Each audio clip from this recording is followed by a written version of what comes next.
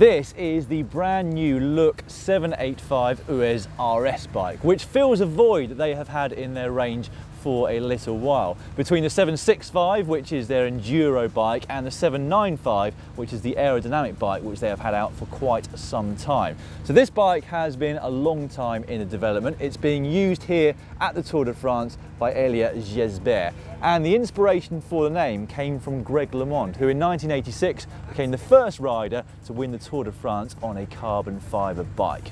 Now, Look obviously did an incredible amount of research as they were designing their new lightweight bike, and they used what they have called Optimized Intertia Section. So what they decided was to get the optimal ratio between stiffness and comfort, i.e. compliance, and also lightweight, that they would go for a combination of both round and square shaped tubing. And it is done with nano layers, which are apparently just 1/100th of a millimetre thick. And there are points on this frame, I think just here on the top tube, where the thickness of the carbon is just 0.6 millimetres, which really is quite incredible when you think about it. The result, well, this frame is 730 grams. There are lighter frames out there, but that is certainly very respectable indeed, whilst the fork comes in at 280 grams. And in fact, the off-the-peg top-of-the-range bike, which comes in at just under 10,000 euros to say, not that cheap, is just 5.9 kilograms. That's with a full Sram eTap group set and Corima's MCSS Plus wheels. They've got some slightly heavier but more aero wheels on this bike because, of course, all the riders here at the Tour de France have to meet the UCI's minimum weight criteria, which is 6.8 kilograms. However, despite the extra weight of the wheels and the extra weight of these pedals, which are Look power pedals, they've still got a bike which comes in underneath that 6.8 kilogram mark. So here in the seat post, they have had to put an extra 400 grams of weights in.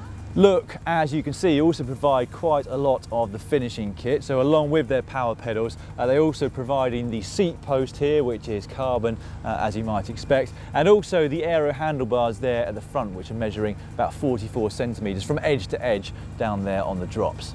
They've also, though, provided the crankset. So that is a slight deviation away from the full Sram red eTap group set. What's interesting here are these extra bolt holes. So that allows riders to mount the standard 53 by 39 tooth chain rings, which are traditional for pro riders, but if you so wish, you can also swap out for a more compact chain set design, i.e. 50 by 34. Ritchey, though, provide the stem. As you can see, it's fully slammed, like most pros these days. That's 130 millimeters in length. It doesn't actually say the angle, but looking at it, I'm guessing that is at least a negative 17 degree. Look also provide the bar tape, which you can see up there on the bars.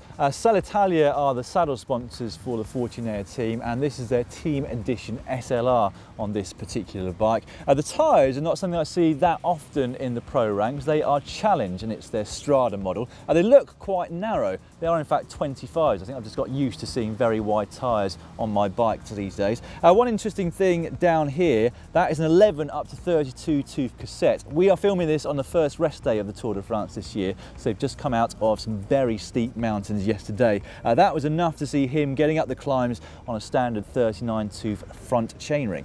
Now, I have been doing some measuring of the bike before we started this video, so along with the 170mm cranks, he is running a saddle height of almost exactly 75 centimetres from the centre here down to the centre of the cranks, whilst the reach from the tip of the saddle there to the centre of the bars is 56 centimetres. But what I haven't done yet is weighed it. Is it actually 6.8 kilograms? Let's have a look.